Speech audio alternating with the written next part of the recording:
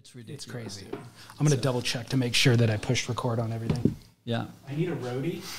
Yeah. I mean, honestly, like, I'm going to forget to push record at some point or something super basic. Oh, dude, yeah. No, I mean, it's, you know, with the work I do with photography and stuff, like, sometimes just having an assistant just hand you a lens. Like, it's just like, so you don't have to get up. Yeah. And get, you know, interrupted with your thing. It's just. My primary focus should be having a conversation. Yeah. And so it really pulls you out to then adjust cameras. And same thing when I don't have an assistant, I'm like shooting, I'm like, hold on a second. Exactly. And it just it fucks up the whole rhythm of things. So. One day I'll get there. Yeah. You Maybe will. on year 20. Yeah. Let's enter the conversation. I want to ask you what you did for your 50th birthday. For my 50th. I know it was a few years ago now. Yeah. But I thought it was compelling. Yeah, I'm 54 now. So yeah, that was 4 years ago. So actually a couple things. I think I turned 50 on a family trip to Europe. So pretty sure we're in Paris. And so we just went out and is my daughter, who was maybe 3 at the time, and then my wife and I, and we just had a little dinner in Paris, which is really nice. And but then when I came back right after that trip, I wanted to celebrate my birthday doing this thing where a lot of climbers do this thing where they try to do, like out in Joshua Tree, it's really popular. They try to climb 50 pitches on their birthday. And a pitch is just a rope length, 100 feet or whatever. So, but it's a really daunting task to try to, especially in Joshua Tree, you have to run around all these different places and try to do it. And so I wanted to do it in Yosemite, so I linked a bunch of stuff up in Yosemite, and I wanted to climb 50 pitches in a day and then also run 50K a couple days later or whatever. And so the 50 pitches, I missed it just by 6 pitches. Oh, okay. Yeah. We kind of climbed out of Yosemite Valley up into Tuolumne, linked a bunch of climbs, and then we were up in this place called Cathedral Peak, which is about 11,000 feet, and it's the climb itself is maybe 6 pitches of climbing, and that would have finished the whole thing. And we got up there, and it was dark and cold and windy, and we could have done it, but it's like, what? Who cares? I mean, right. I didn't pull it, like. And then the 50K thing was, I've gotten into running the last maybe 6 or 8 years, and I always wanted to run parts of the John Muir Trail. Oh yeah. Because there's people that run the whole thing, try to beat times, all these extreme kind of runners, and I just wanted to do little chunks, and so we ran from Mammoth to Tuolumne Meadows, which is 50K. I think it's like 34 miles or something like that, and so that was kind of in celebration of my 50th there, trying to pull a couple things off. So you did complete that one? Yeah. In one day. Yeah. Why'd you get into running?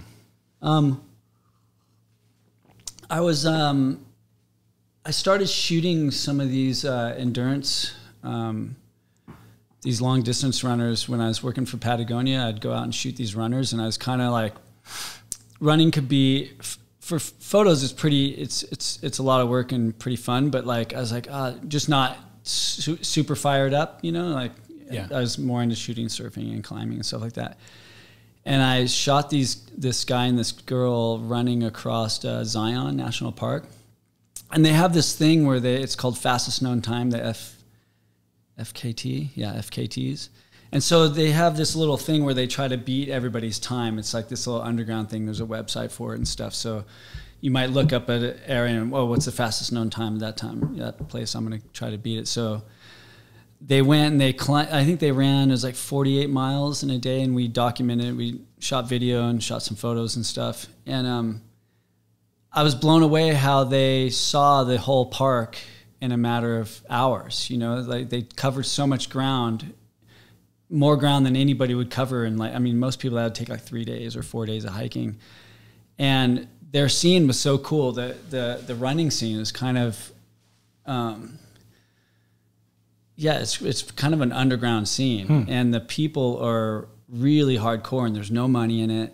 And it kind of reminded me of the skaters and the skating that I grew up with in the 80s, because when I was in the prime of my skating was pretty underground.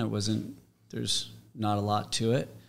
And I just saw kind of that special thing in these runners. Like they were just doing it to one-up each other, no money, very little fame, and they're doing some of the gnarliest things. You know, they're running, some of them are running literally hundreds of miles, you know. So I was really blown away by it. And so I started getting interested in that. And I like to climb. I got into climbing later in life. So trying to stay fit in Santa Barbara here or Ventura, where there's not a lot of climbing, it's like, can't surf all the time, not a lot of surf. So I just wanted a way to keep just my general fitness up. Yeah. So I read that book, Born to Run. Mm-hmm. Have you heard of that book? Yeah. You know, I started reading it and I'm like, this is a book on running. It's got to be the most boring book ever. And it was a total page turner, you know. And the premise to that book is how he changed his running. He was injured and the doctor told him he couldn't run. You know, he's got to stop running. He's like, oh, that's bullshit. So he started kind of looking into all this barefoot running stuff, you know. And he changed the way he ran and just started running more on the balls of his feet instead of the heels. And he was back to running hundreds of miles again. Wow. And so he wrote a book on it. And that's what really grabbed me, because I couldn't, when I moved over here from Hawaii, I was always running the soft sand on the North Shore, which is like running in snow, and it's really easy on your body. And when I started running here, I couldn't run over, you know, half an hour without my shins and knees going out. So I drank the Kool-Aid, read that book, and I just started running on the balls of my feet and training myself. You have to totally retrain yourself on how to run, because you've been told you got to run heel toe your whole life. And so, yeah, and then I just started running, and now it's like something that I do. I don't love it as much as some of these runners that I hang out with, you know, like they just love it. Yeah. But it has its moments, and it's fun. It's cool. It's, you know, you know, I go up to Yosemite. I was just up there on a job, and I just ran the Yosemite Falls Trail and back and stuff. And do you do barefoot? No, but it's like barefoot inspired. Gotcha. I did try at first. I just went to these real grassy football fields and just ran barefoot on the. You know, I watched the videos and everything and read how you're supposed to strike on the forefoot, and so I tried that a little bit, but I don't need to be running around barefoot, you know. So I was just using these real minimal shoes. The whole point is that you feel the trail, and since you're not running so hard, it's like it's more of a light run, because you're on your forefoot, and your foot is designed, it's this beautiful shock absorber that's designed to run on your toes. When you're running on your heels, it's just going boom right up to your back. You know, it's just, there's no shock there. So the shoes are designed without, you know, they have a drop, you know, a lot of them. So they don't have a heel, they're flat, and they're very, very little sole there, so you can feel the trail, but you don't really need a lot of padding because you're on your toes. And so, yeah, it's just a totally different way of doing it. And so, yeah, I run in shoes, but they're all kind of minimal, and they're zero drop shoes and all that techie stuff. But you haven't mentioned any of like the therapeutic aspects of it at all. Is that part of it for you as well? Yeah, you know, when I said I don't love it, I do love it, but I'm not, like I have runner friends that are just, they're just dreaming about runs, and they just can't, you know, stop running, whereas I'm not that fanatic, but I do love the benefits from it. I get really clear-headed. I just, even before this interview, I should have went for a run, because it just it calms you down. Right. You know, like it's good to do if you have like a heavy workload that day and a lot of shit going on. You go for a run, it just kind of calms your whole system down and makes me a lot more clear-headed. And that's, I mean, that's a thing. As you get older, or you move away from the beach or whatever, surfing provided all of that for all of us at a certain point, maybe for decades even. Yeah. But as your life changes, you need other things that you can kind of fill that space with. For sure. And running is one that it's just so convenient. You know, it's so convenient. It's so easy. Yeah. It's you don't need a ton of time. You don't have to get changed into your wetsuit and out and all that kind of stuff. Or if you're a cyclist, it takes a ton of time to get dressed for it, and you need 4 hours to really get the workout. You know, $3,000 bike. Yeah, exactly. Or something. You know, and that's the running part. I'm kind of a minimalist, so I just love the simplicity. You just have a pair of shoes. Like I even got to a point where I just love the whole minimalist approach, but I was like not even wearing socks. and I just wear shoes and shorts, no shirt, no hat if I'm running like in the morning or at night. And I'm like, this is so cool. I have nothing. I'm just like shorts and shoes, you know, there's something really pure about that, you know. And it's so much easier when you have this environment, by the way. When you, like, if you're living in a concrete jungle or suburbia and you're just walking or running on gridded streets, quarter mile that way, left, quarter mile that way, you know, it gets boring. Well, I can't do that. I mean, I'll run sometimes where there's street involved, but it hurts too. It's more jarring, and it's just not, you know, I'm lucky where I live right here. Part of the draw of moving up here was having trails. I have trails all around my house, and some I've made myself, and so I can just bail here and I run for an hour or two and then come back, and you know, it's but yeah, I mean, nothing takes the place of surfing, obviously. You know, it's not like, oh my God, you should have seen this run. I came around this corner and it was just amazing. You know, surfing, it's obviously a better thing, you know, more interesting thing to do, but it's hard to surf all the time, and especially when you're busy and older and I like to think that surfing is unique in that way, because that's what I know. Yeah. And it is like you're enveloped in Mother Nature, and there's all these kind of things that I could argue would make it unique. Yeah. But the only thing that I've ever heard anybody talk about that represents that same connection is climbing. And so I don't know that to be true because I don't climb, but I was actually going to ask you about that. It's no, it's interesting. I think about it all the time because I do both. That's two of my main things that I love to do, and climbing is equally important as surfing is to me in my life. But yeah, it's funny. You can't really compare the acts because it's so different. And I do go out on a limb with surfing as saying it is one of the most unique things you can do in this world. I really believe it is. Like there's nothing like that at all.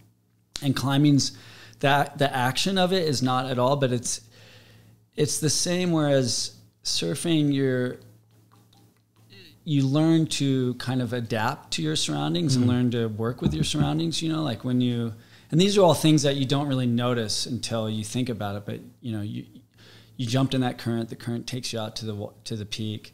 To get in, if the current in the channel is too strong, you just take waves in. Like you're not conquering the surroundings, you're working with it. So, and you're becoming more harmonious, I guess, with your surroundings. So climbing's kind of the same thing. Like a lot of rock climbers will disagree with that old mountaineering thing. Like we conquered the mountain. It's like, no, you met the mountain on its terms and you rose with it, and you summited because you met it on its own terms.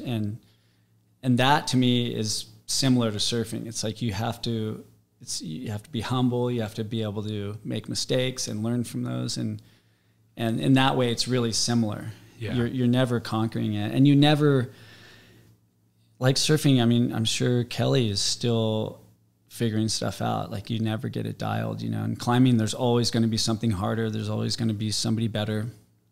It's a real humbling thing, you know, and you fail a lot. Right. When you talk about climbers failing and how those are some of their most kind of impactful climbs are the ones, not the ones where they made it. It's the ones that they failed on, and that's how you get better. That's how you grow and all that. So yeah, it's real similar. And the characters are real similar. Like I got into climbing late in life. I was always interested in it as a kid. I grew up in Northern California and going to Yosemite with my parents and stuff. And so I knew about climbing and I was always really interested in it and kind of read about it. But I moved to the North Shore when I was like 18 or something.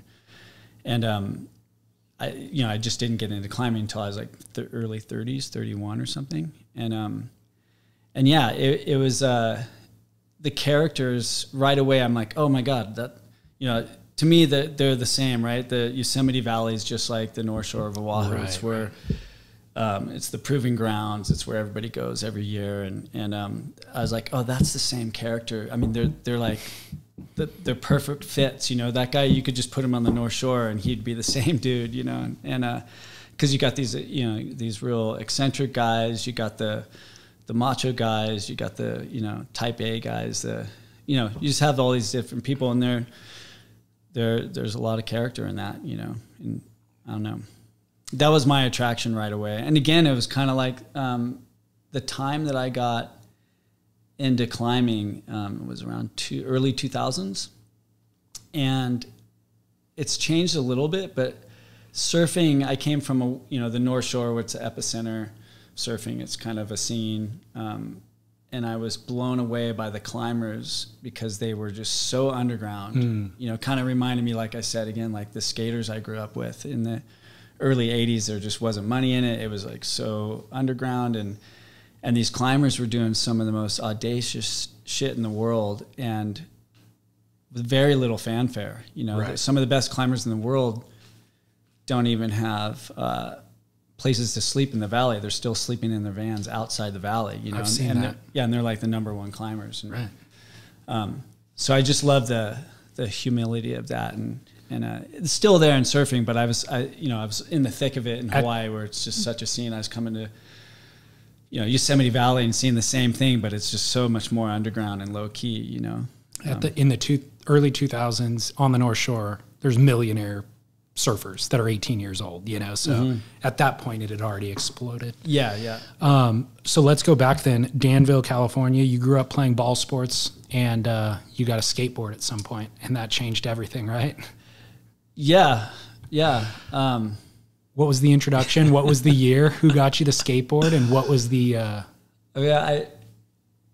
there's a lot going on there, because I actually remember the day where my life changed, and I think that's kind of funny that I know the day that it changed. But I played soccer, baseball, football, played all that, and I think how did it go down? So one of the biggest inspirations to me was a guy that lived in my neighborhood that had motorcycles and skateboards and surfboards. His name's Jimmy Olsen. And so Danville, you got to understand, there's probably, the way surfing is now, it's like, what is it, an hour and a half, 2 hours away from Santa Cruz. It's 45 minutes to an hour away from Ocean Beach, maybe even longer. It's a landlocked town. And in the 70s and 80s, when I grew up there was Jimmy Olsen was like the one surfer from there. I mean, I'm sure there's surfers now, you know? But he was like the one guy, and he lived on my street, and he was the typical the atypical cool California kid, long blonde hair. He raced like XR 75s and 125s. He had motorcycles. He had Toyota Tonka trucks, with the big tires, and he surfed. And he was like the epitome of cool, And I was like 4 or 5 years younger than him, watching him and just obsessed with what he's doing. But I was playing like baseball and all this stuff.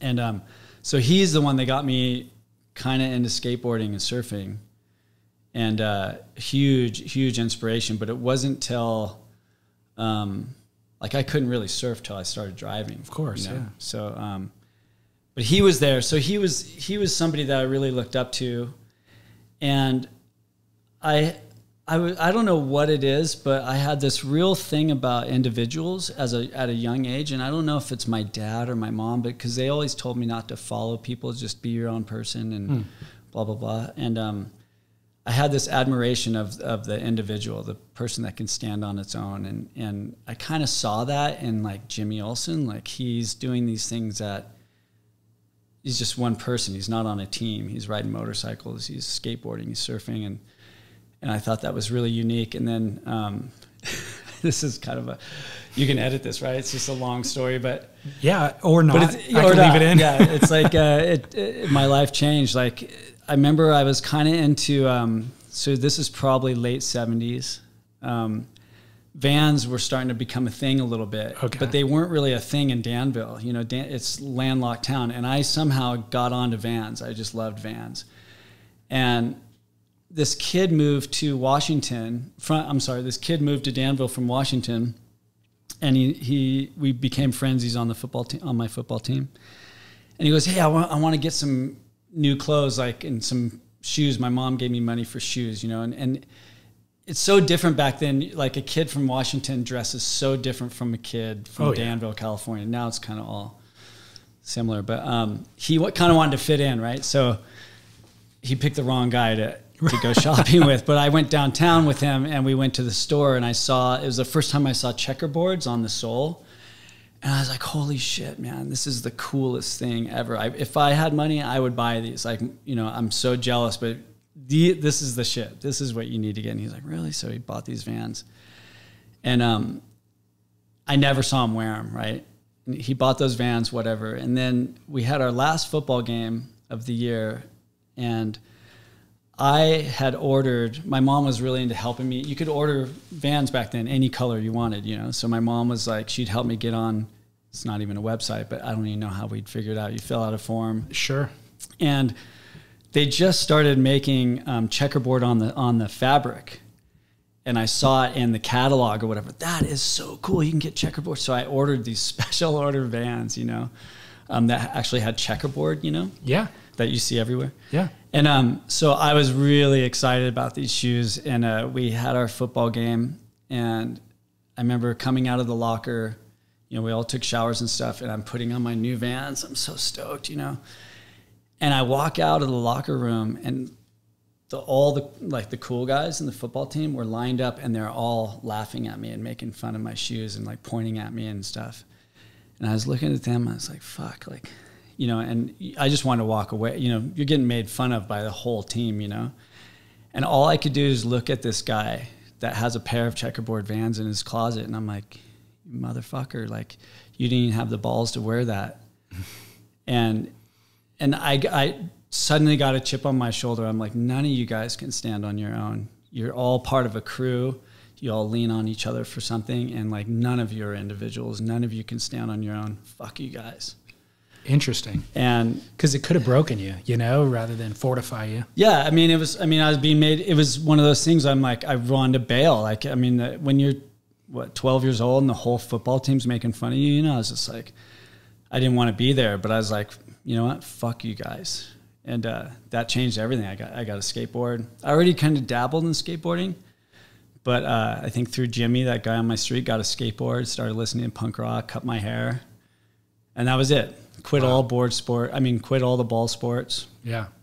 And, you know, it was a full rebellion. You know, instantly I was at odds with parents, teachers. You know, I'd wear shirts that say jock on them and with a big cross through it, you know, and I'd get beat up by jocks, you know, like skating around town, and carload of jocks would pull up and beat me up and stuff.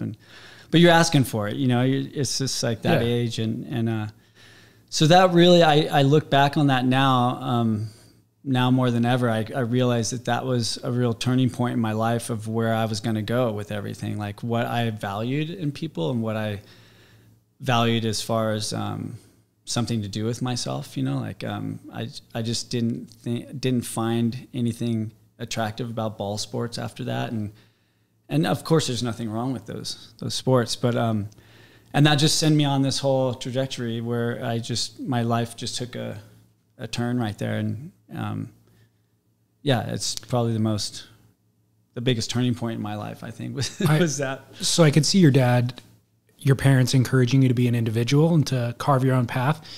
But kind of backfired right there, you know? Yeah, the path that you decided to take. Yeah. Were they apprehensive about it? Or were they yeah. Okay. Oh, yeah. You got kicked out of school too, right?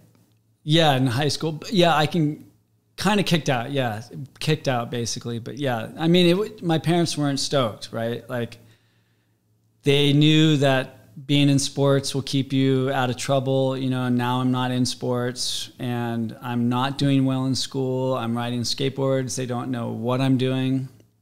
And that was the whole attraction with my friends. You know, we all kind of met each other. Like, all of us had issues or whatever we had going on, and we all kind of found each other, and skateboarding was that glue that held us together, and we were like a tight crew. And the whole thing about it that we loved, and I didn't know it then, but now looking back, is like, we love the fact that people didn't know what we were doing. Like, our peers at school didn't know what skateboarding was. Our parents are like, what do you guys do? You just disappear on your, what is that? And that was the whole cool thing about it. And it was every time you left the house, it was just this blank canvas that you can just go do stuff. There weren't coaches telling you what to do.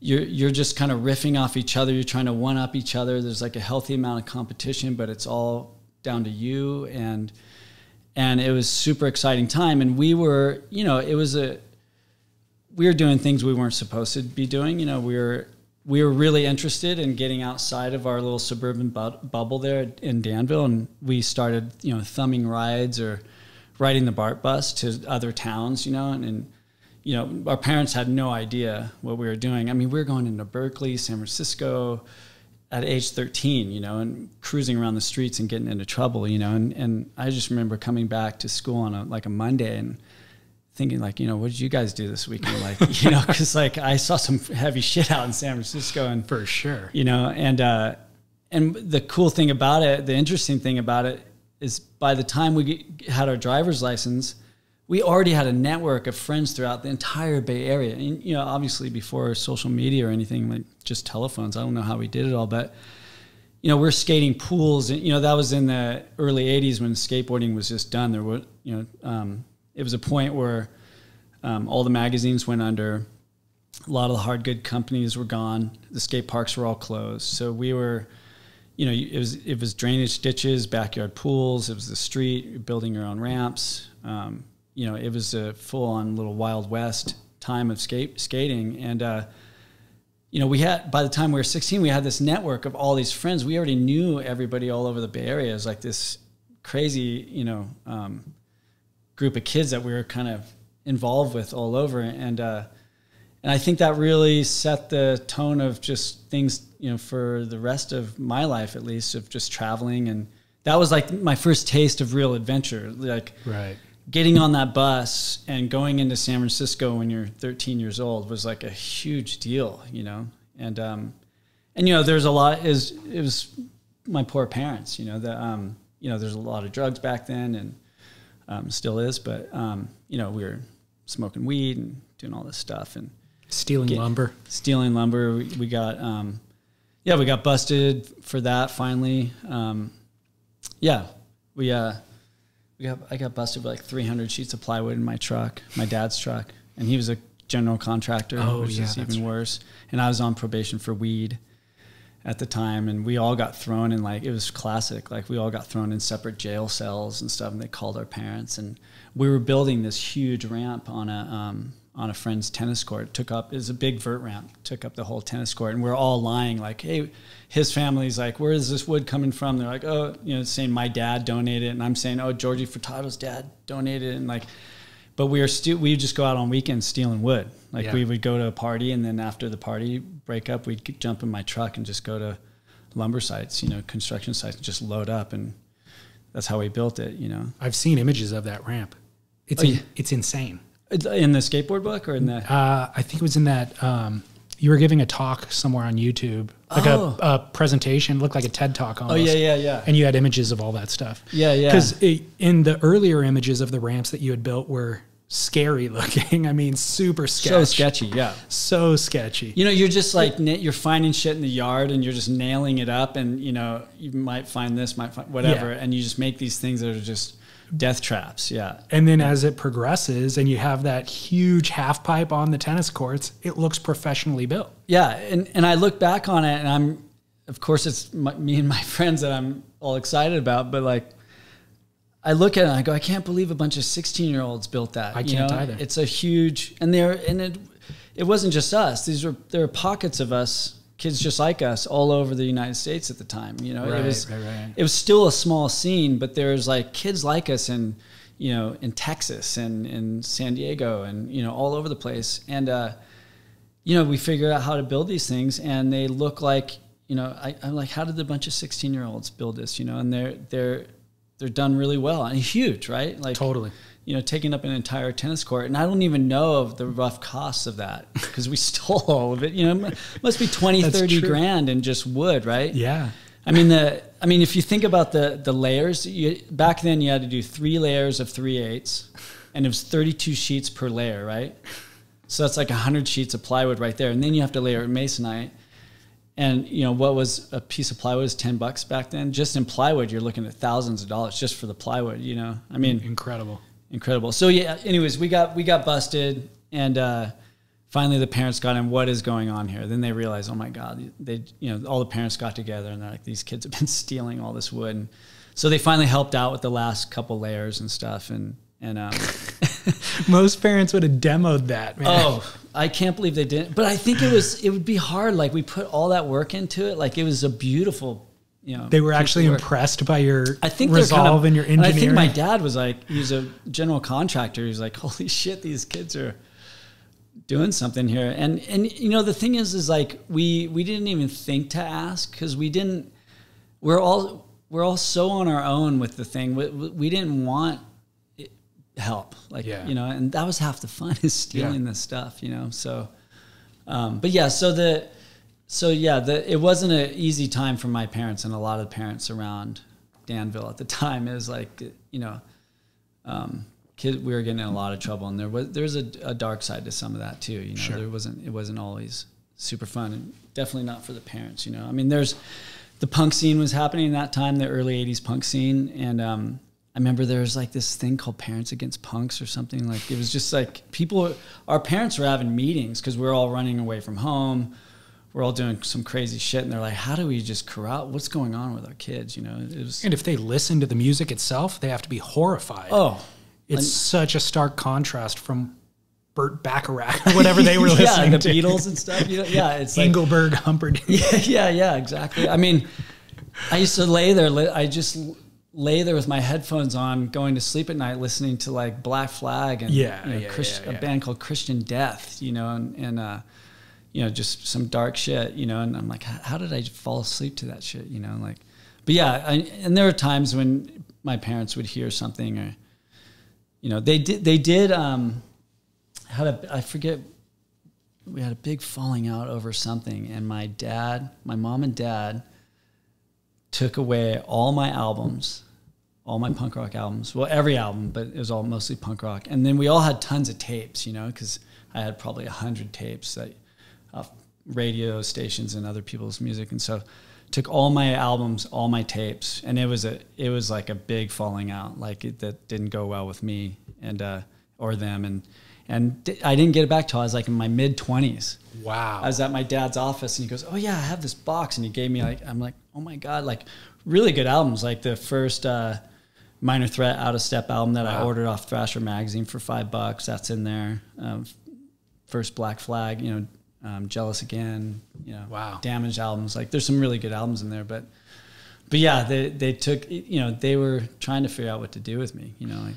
My equivalent of that was buying Sublime's first couple albums because I heard about them in Lost videos. Oh yeah. They're so good. In the mid 90s, Lost was using those early Sublime songs, Yeah. Songs that they would later re-record and put on like their big album that blew up, 40 Ounces to Freedom or whatever it was, but they had like earlier studio versions of it on the earlier albums. You can find those. Yeah, they're just a little rougher. They're not as polished. Yeah, and it was like, man, where can I find this music? And then you go to, the local record shop and find it and feel like you're first in on something. Yeah, isn't that interesting how, I mean, it's just so different how you find stuff now. Like there's, I think Sean Stussy wrote this whole thing. Did he write? Yeah. This whole thing on creativity, on how, and he wasn't being bitter about, oh, those were the days, today it sucks, today it was better then, but he was just saying how you got your inspiration, how you went down these different paths was so much more intentional, and it took so much more work. Like, and I think that's when, back in the day, when you found somebody that was kind of into what you're doing, you saw this thing in them, and you're like, whoa, I know what you had to go through to find this, and what do you got? You know, like, and there's a thing there. And he was talking about, being he was a surfboard shaper to begin with, but, he's going to Japan, he's checking out the styles, and, he started Stussy Clothing that way. But to get there, what he went through to get there was such a big deal. Yeah. You'd see this one shoe that you saw in like, Shibuya, Japan, and you go there and then you find a little zine from there. I mean, it's like following these little treasure hunts. Sure. Yeah. But the record stores were awesome. You'd go in there and find, flip through the record stores and find, sometimes it'd just be the cover of the album. Like, what the fuck is this? That was so much of those albums. The artwork, Yeah. Oh, yeah. I think that's missing with a lot of music nowadays. Part of the experience was just that. The sleeve, like you're looking at the sleeve and you're turn on the back. I used to get into like who played, like sometimes another band member, somebody else would play, and you're like, oh, So back to your storyline. I know you mentioned you moved to Hawaii when you were 18. You'd gotten kicked out of high school. Did you ever finish high school? I did. So okay. When I say I got kicked out, it was I kind of call it kicked out, which I think it was. In my sophomore year in high school, I ran away from home and lived in this secret room in my friend's house for a week, and his mom didn't even, it's literally you in the hallway, you open the closet and there's clothes, and you part the clothes and there's a little door, and you open that door and you're in an attic, and I lived in that attic without his mom knowing for like a week. He's just passing you trays of food? Oh yeah, I mean, I would sneak in there, and then they'd all go to school in the morning, and I'd wake up and just make myself a bowl of cereal and go skate. It's in the book, he had a half pipe in his barn, so I'd just go skate the half pipe until everybody got out of school. Crazy. But anyways, all fun and games for me, just horrible for my parents. But so anyways, I missed a bunch of school, and I was doing horribly in school already, and so they brought me in there with the principal. And the principal, Mr. Morrison, I just remember this guy, like he hated me. Like you can tell. I mean, you don't like to think that about teachers and stuff, but I think he really just didn't like me. I think he really wanted me out of that school. And so in the meeting, he said, look, Jeff can stay here, but he's not going to graduate on time. He'll have to repeat a year. And when you hear that as a kid, there's no way you're going to stay another year after. Impossible, right? And he knew that, So I think he was gave us a choice that really wasn't a choice, And so I was just like, forget that. And there's this continuation school over across town where all the so-called losers go to, So I really wanted to go there because it was so lax. It was like babysitting, All I wanted to do is just skate, And so I ended up going to that school, and it was classic. I could write volumes of stories on that school, but it's, where pregnant women, kids have been in juvenile hall. There's this is the 80s. So there's stoners and punkers and metalheads, and, it's tons of riffraff there. And so I ended up going to that school, and which is basically just you're out early. It's kind of babysitting there. And so I went there for a while, and which is great for me for a time, because all I want to do is just fuck off, basically. And then I got busted, going back to that thing, I got busted for weed when I was a kid. I think it must have been that year. Yeah. End of my sophomore year. Got busted for weed, and then I got busted for stealing wood, and I got put on probation and got put on piss tests. And I found out years later, not till I was 30 or something, my mom said, oh, they didn't even put you on. They were just going to slap your hand, and she was pissed that they were just slapping my hand. And she goes, I demanded that they put you on piss tests, but it's expensive, and they weren't. So they were fake tests. Oh my God. Thank God for my mom, right? Yeah. But I was so paranoid, because she's just like, you get a dirty test, you're going to juvenile hall, and last thing I want to do is go to juvenile hall. So I sobered up and stopped smoking weed, and because I was so frightened of going to juvenile hall. And so I kind of sobered up over that summer. And I remember by the end of the summer, I told my mom, I don't want to go to that school again. I just really felt like what it was, I was just going nowhere. And so they did a little research, and they found this kind of private school that was ran by ex-hippies in a couple towns over, called North Bay.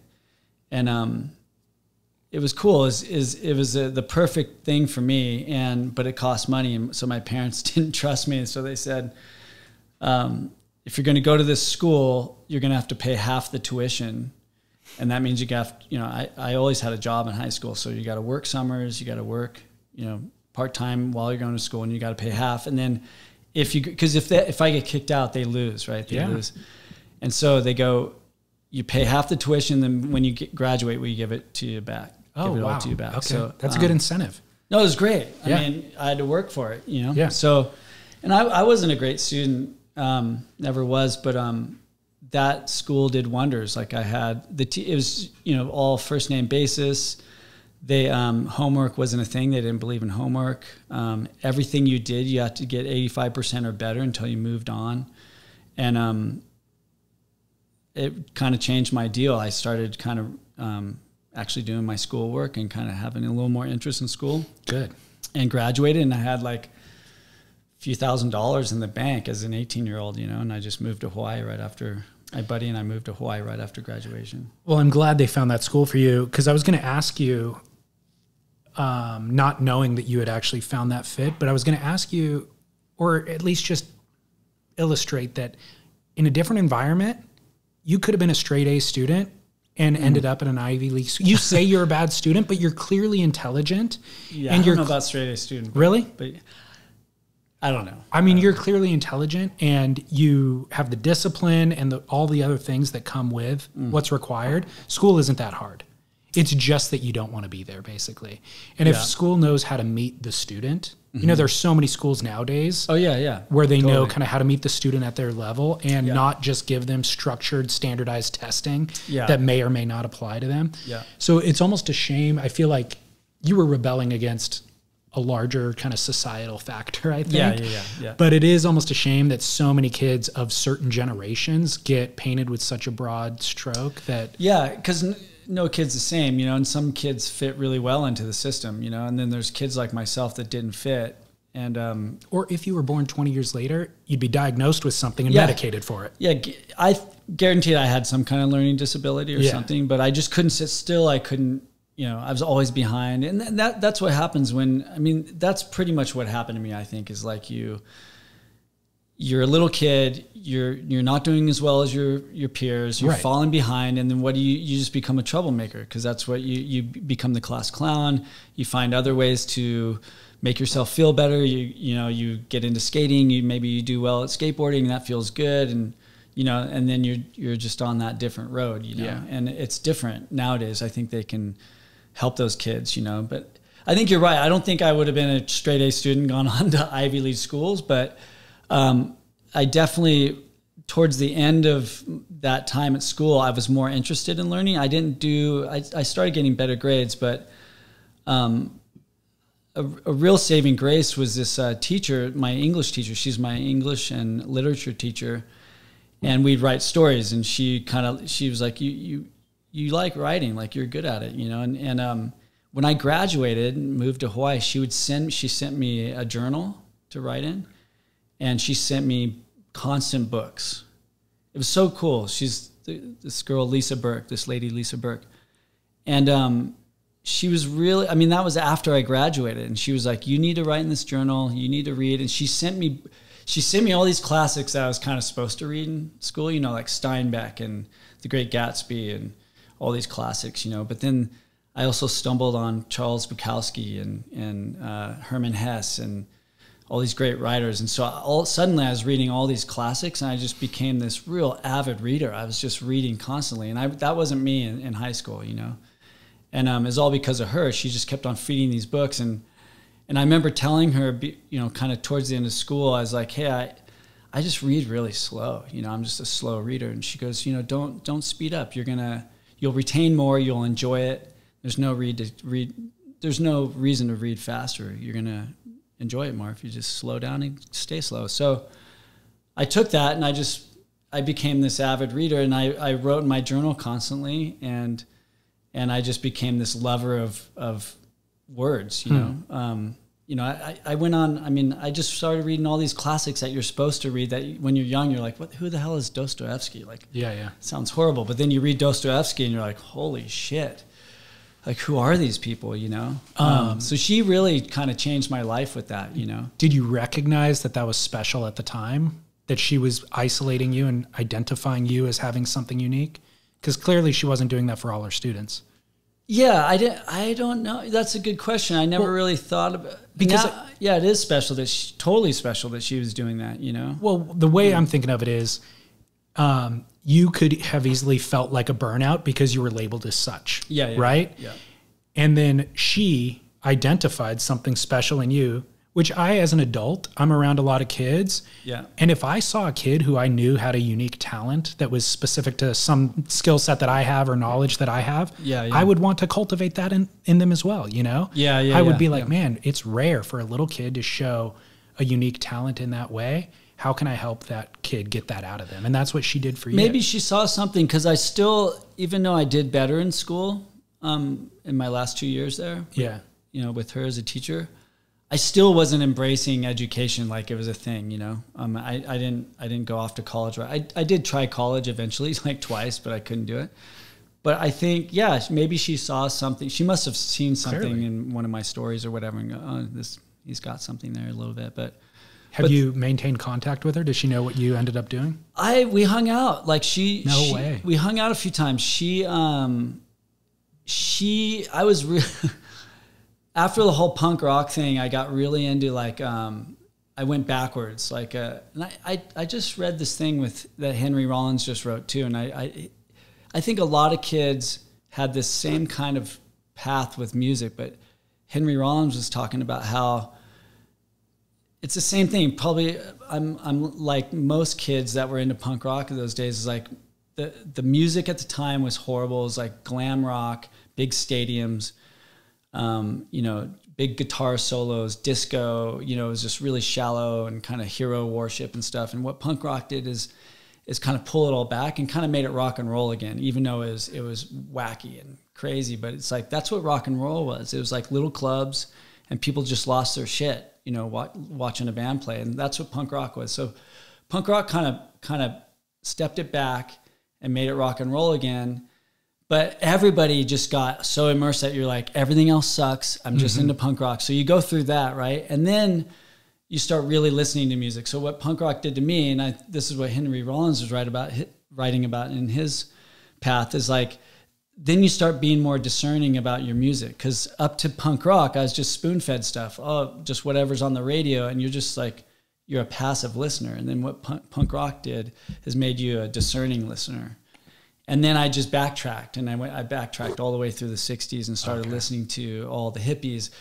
All the people we just thought hippies were the lame, you know. Yeah. Punk rockers were just like, you fucking dirty hippies, you know. But now I started kind of going into all the 60s and 70s and all that, listening to that. But then I got into this whole phase of like, I guess they call it prog rock now, or math rock, of real musician music. And I was into this band, King Crimson.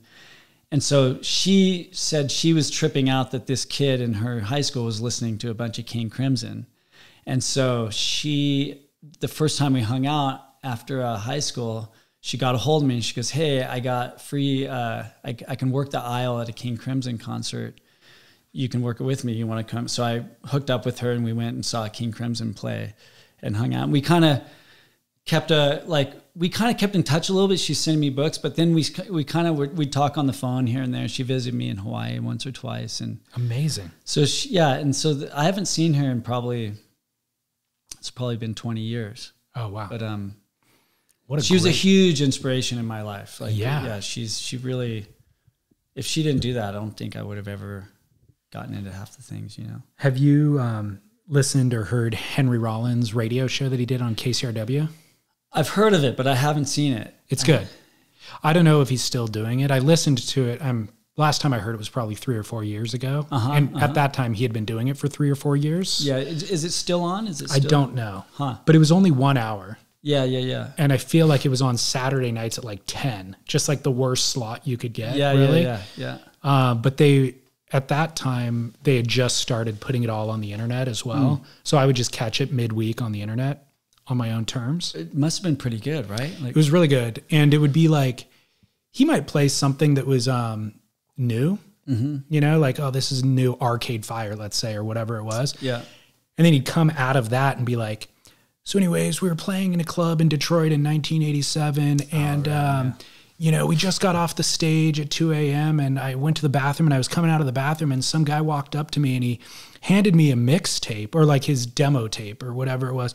Anyways, this is song number 3 on the B side of that. Click. And he puts it. And you're like, what? Wow, yeah, you're expecting him to say they went on to become whatever or whoever. And it's like, nope, this is just a random demo tape that somebody handed him. You know? Oh, that's so cool. Yeah. That's so cool. It was really an interesting show in that way. He's way more, I really admire him because he's way more interesting now than he was when he was in Black Flag. Because like when I think so that album came out, his first album with Black Flag, Damaged, I think it came out in 81.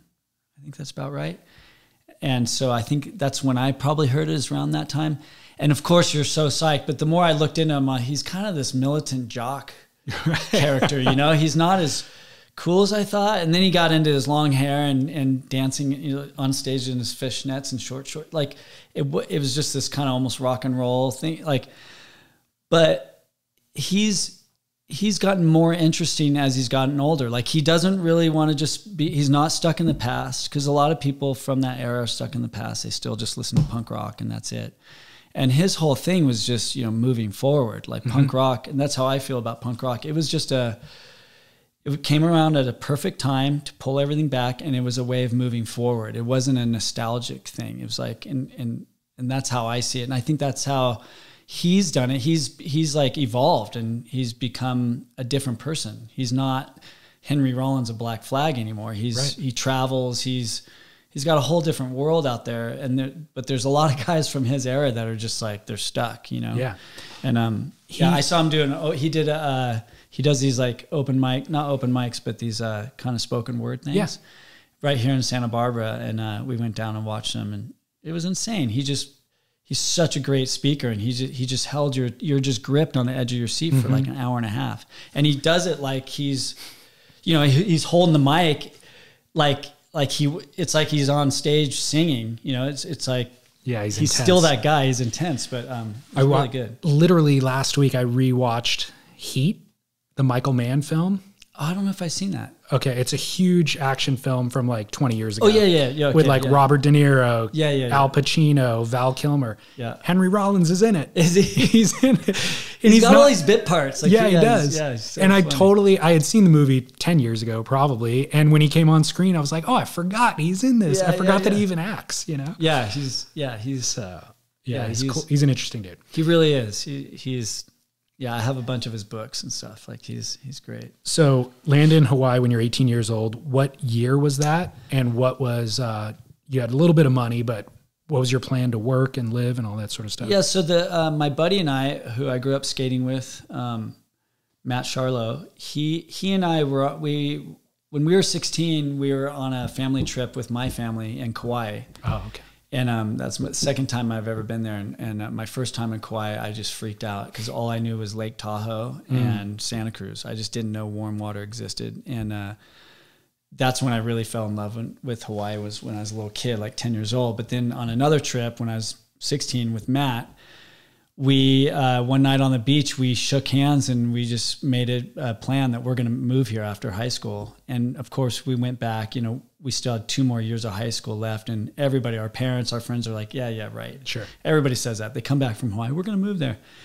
And we said, no, that's what we're going to do. So we worked every summer, we saved our money. And right when we graduated, it was 87. Okay. We were both 18. We moved to Diamond Head. Right next to, we wanted to move to Kauai, but you know, it's your first time away from home. We don't know about jobs. You know, what are we going to do on Kauai? You know, we just thought, you know, Honolulu, Waikiki would be our best bet to find a job. And so we lived right next to Diamond Head, and right between kind of Waikiki and Diamond Head, right there in Montserrat. And we had a little apartment, and my job was, I was a landscape maintenance guy it was a Kahala Hilton at that time, right around the corner. And I did that. I think I started at like 5 a.m, was off at 2 so I could surf. And I was doing trips out to the North Shore and surfing the South Shore. And we were skating a lot too. We were skating, I don't know if you've heard of Wallows. It's kind of like this legendary place, but we were skating Wallows. We were skating but some of the backyard pools around there. But that's when I got more into surfing, because I couldn't really surf until I was driving. So I started kind of late, you know, in Danville. So I was surfing, but you know, back before reports, you know, half the time I'd go to the ocean, it was just horrible, you know, but, so I surfed some in my high school years, but that's when I really started surfing more and going to the North Shore. And then, I was there for a while, and then moved back to Danville I think I was back for a year or something. I actually went to Santa Barbara. I went to junior college right here for 2 semesters, and hardly did college or anything. And then moved back to the North Shore. So I think I went to Hawaii in 87, lived on the South Shore, came back, and then went to the North Shore in 90. Okay. So that's when I landed on the North Shore and then stayed there for about 15 years after that. When did you meet the Malloy brothers? Was that there? Yeah, it was like mid-90s, like 95. Okay. Yeah. I know you became a lifeguard at some point and a flight attendant. Yeah. Which happened first? The flight attendant thing. Okay. So yeah, I was living for a couple of years. Do you know the North Shore that well? Yeah. Like, you know Chun's Reef? Yep. There's the only house on the Malka side there. It's still there. It's the only house there. Few of my friends from Danville, we all moved there, which was hilarious because like we didn't know what was going on. It's just like I think the difference is if you grow up in like Santa Cruz or a beach town, it's like your uncle's been in the North Shore, or you got a hookup or whatever. We're just a bunch of kooks from Danville, and we just moved into this house, and it was hilarious. It's just like just a frat house almost. Like it was just such a dump, and Roy Russell at that time lived right behind us in this little like the little farmhouse and stuff. And so we would go sit back with Rory and learn all these stories from him. And so that was our introduction down there, and it's perfect because you got Jocko's there and Chun's Reef. Chun's Reef is pretty mellow wave. And so I was living there, and then I moved up to Waimea Bay or something. Yeah, I was there for a little bit. And then I met Chris Malloy I think the first time we met was it was a mutual friend of ours. That's right. I'd tried climbing once before I moved, and I brought the shoes with me.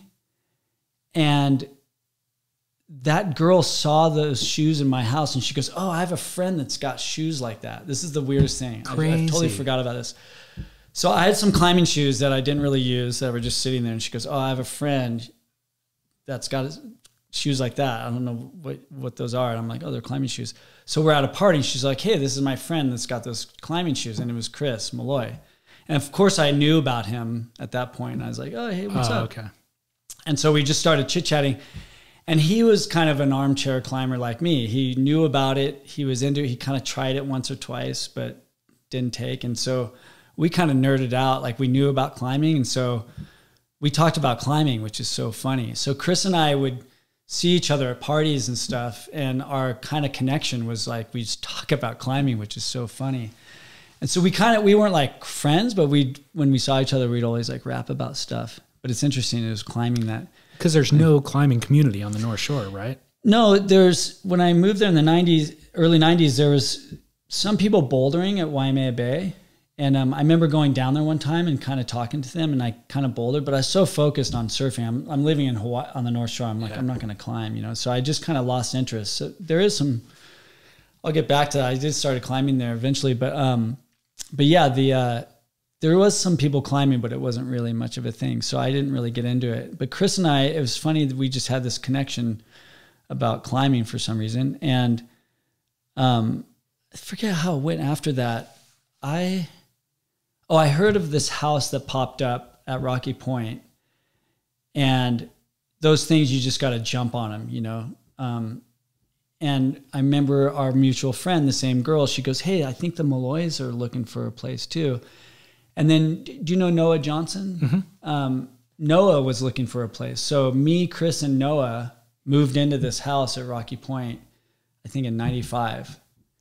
And so it was me, Chris, and Noah, and then Keith and Dan would just kind of crash here and there.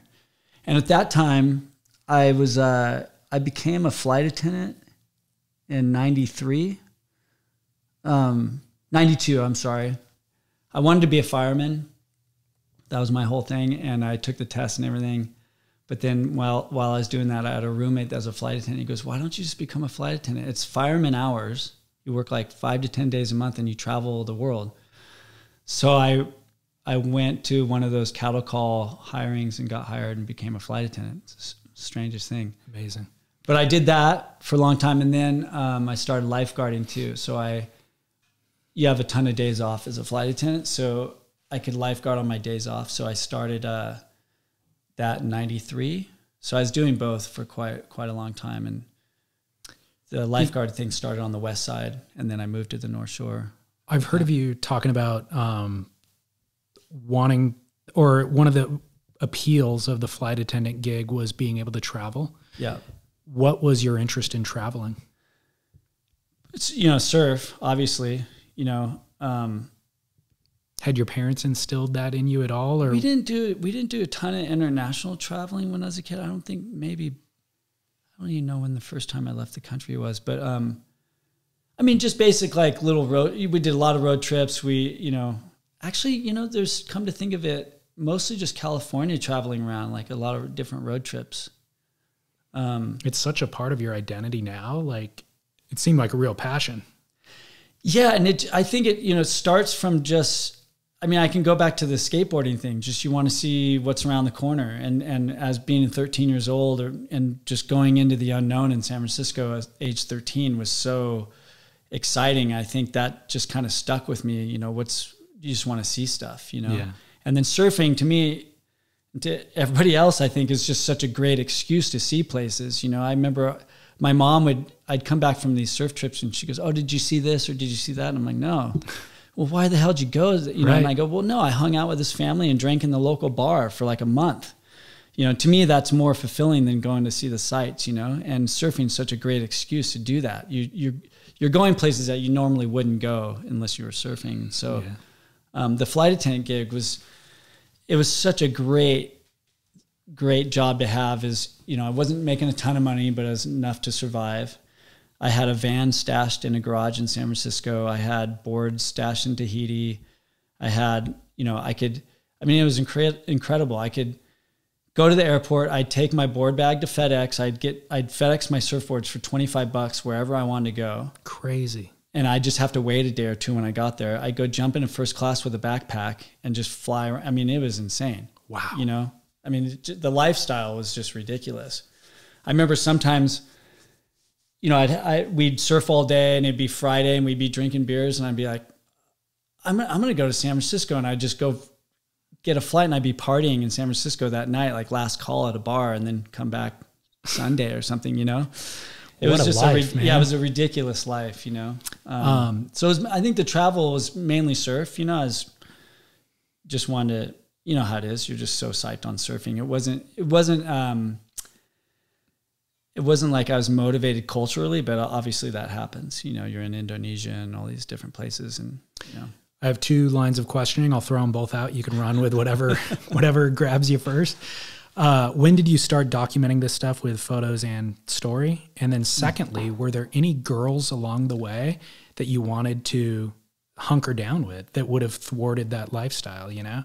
Because that's a common storyline as well for a lot of people is the travel they hunker down, you know? Yeah, and the travel stops, you mean? Exactly. Yeah.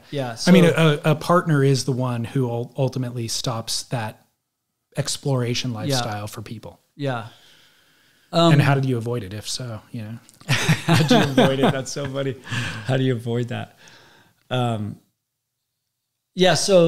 the way, so I you know, because of my teacher, Lisa Burke, she was sending me journals. I kept a journal. So I would write in that journal, and during my travels, I started journaling all the time. Got it. It was just documenting the experience, or was it story form, or when did... I think it was like started with just like a journal entry of thoughts, you know, and I don't think I was like, I haven't looked through my journals in years. I don't know. Like, I think I was exercising a lot too. I would be sitting someplace and I would like just write a scene. I remember first time I went to mainland Mexico, Pascuales, you know, early 90s. And I think those journals got lost in like a flood, but I would see a scene go down, just a mundane scene in an airport or on a street corner, and I would just write about that scene. And then there's stuff like, you know, day to day, here I am today. You know, I think there's just like the documenting, like here I am today. But I was kind of, I think it was because I was reading so much. I was seeing how I could craft little stories. You know, I'll have to look at my journals to see when I started doing that. But I knew that's what I was doing for a while. And, you know, I had one of these Minolta water cameras. Have you ever seen those yellow cameras? Yeah. And because it was waterproof, I just brought that everywhere. So I was always, you know, as you do, you're taking pictures of your tent or, you know, your kids in the square or whatever. And so I was taking pictures and writing little things. But the way the writing started is, do you know the Johnson? Do you know P.D. Johnson? And I know of them. like spend time the with three them. brothers, Jack Johnson, Petey Johnson, Trent Johnson. Petey and I became really good friends early on through lifeguarding. And he was at that time he was like a staff writer for Surfer, I think. Okay. And this is probably 98, 99. And I hadn't got a camera yet, but I'd been writing my journals, you know. I hadn't got a real camera yet. But Petey was going to go interview this guy, Walter Eric Haas. Eric Haas is what we called him then, but then I think he started going by Walter, brother Walter. But anyways, one of my favorite surfers of all time. And Petey goes, hey, I'm going to go interview him for this little thing. Do you want to go? And I go, hell yeah. This guy's such a character and he's so phenomenally talented. So we go interview him. Petey takes like a picture and we interview him. And after the interview, I told Petey, I go, it was going to go into this thing called the Surfer Guide or something, which is like an offset kind of magazine. And I go, man, he deserves so much more than just the surf guide. This guy is one of the best, most talented surfers in the world, I think, you know, and he's such a character. And I don't know if Petey at the time was being defensive or passive aggressive, or he was just being nice, but he goes, well, why don't you write it? I go, seriously? And he goes, yeah, why don't you take a crack at it? So I wrote this whole thing about him, I interviewed Al Chapman about him. I interviewed a few people around, just getting pull quotes. I interviewed Brian Kealana because Brian Kealana was my captain when I first started lifeguarding. So I interviewed Brian. Brian said some great things about him. And then I had to have my friend's wife type it out for me. I didn't know how to type, so she typed it out. And then I heard of these photos of him in Kauai, and I went over to Kauai and found these couple photos that I had scanned of him at Honolulu Bay, like huge Honolulu Bay. And I'm on like this giant, like 10.6, no leash, and that's what he just ride these big guns and just surf these crazy waves. But anyways, found these little prints. And then I think Chris helped me out. I was living with Chris at the time, and I think he might have told Pesman or something, Surfers Journal, I was going to drop by. I forget the sequence there, but I always had this thing about if you want to do something, you just show up. My dad always told me that. He's just like, just show up and just, I'm ready. Like, don't mess around. So I flew to where's Surfers Journal again? It's in San Clemente. Yeah, I flew to LA, drove to San Clemente, had a meeting with them, and I just went in and I just showed up with like all these photos and like this typed out, printed out thing, and I just handed it to Scott Hewlett. So I sat down with Pesman and Scott Hewlett, and to me that was enough. Like I just met Pesman and Scott Hewlett. That was awesome. And I think this is the beginning of cell phones, but I was driving away. And Hewlett calls me and he's like, hey, we're going to run with that story. And it was a mind blower for me because I'm a super fan of Surfers Journal. It's the only thing I collect. I have the entire collection of Surfers Journal. I've read them all cover to cover.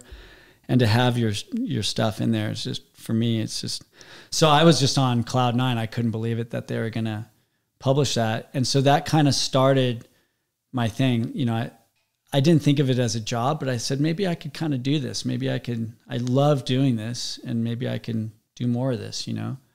And eventually got a camera to kind of fulfill that side of storytelling. And that's really what spurred the whole thing of just trying to document things. And, you know, it turned into something, but yeah, that was kind of my first little, that's the first thing I ever got published was that. And then since then I've done a ton of, I think I've done like 7 different feature articles for Surfers Journal or something. Like I had a run for a while at that time. Yeah.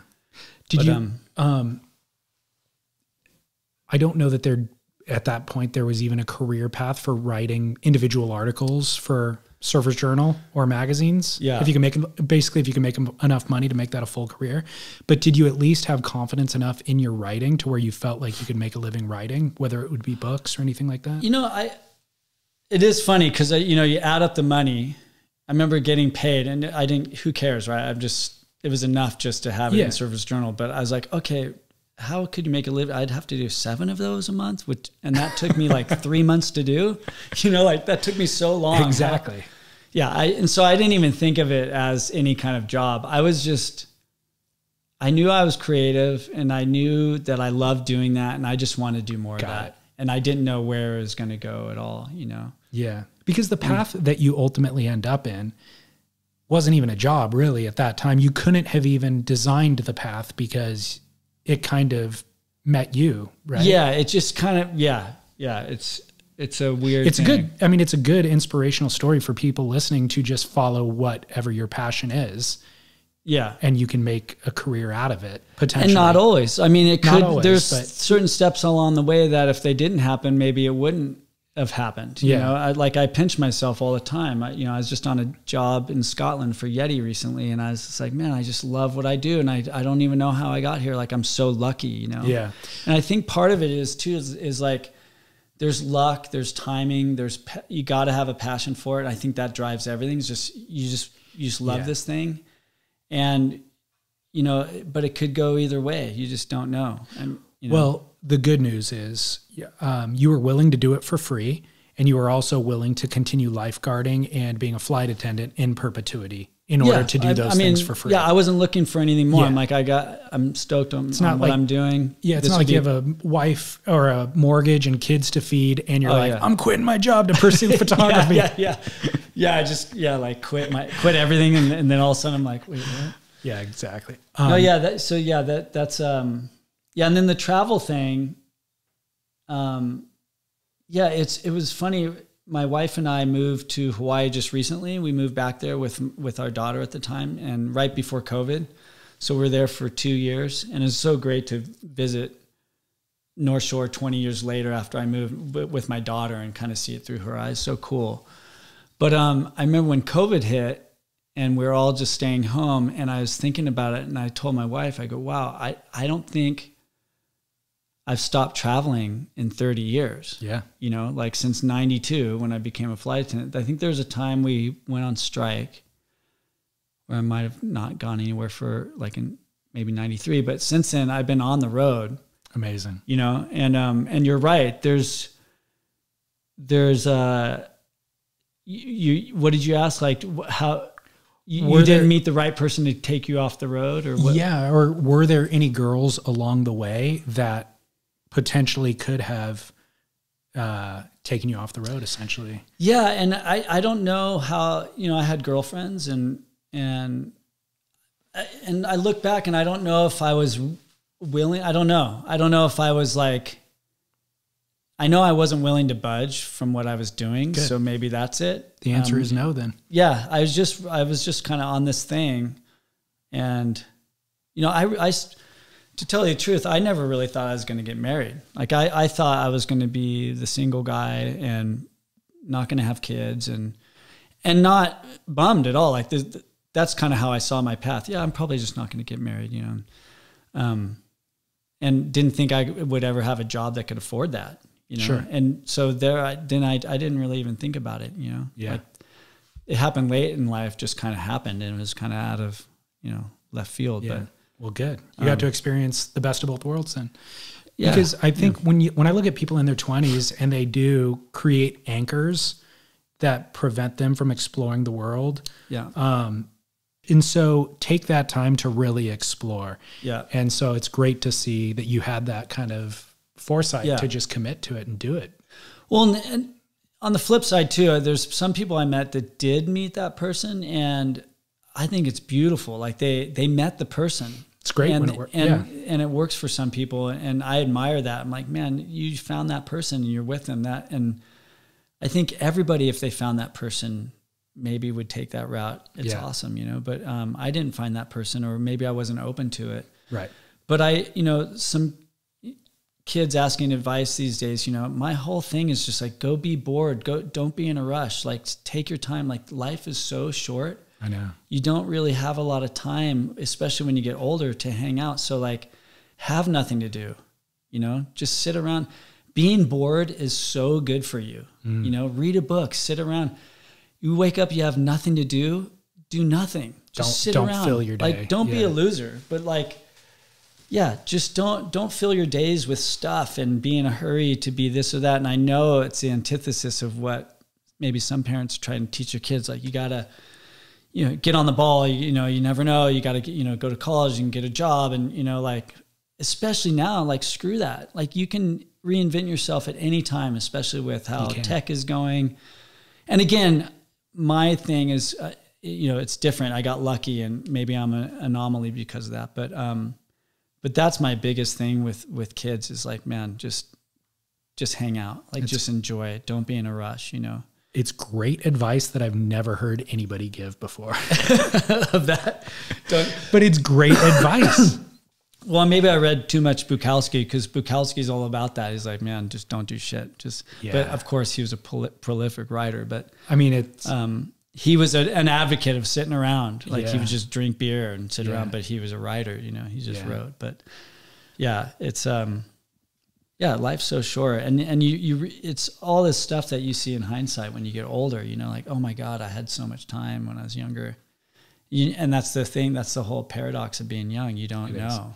You have no idea. Or you see so many people fill their day and their life with busyness that ultimately doesn't generate anything meaningful at all. Yeah.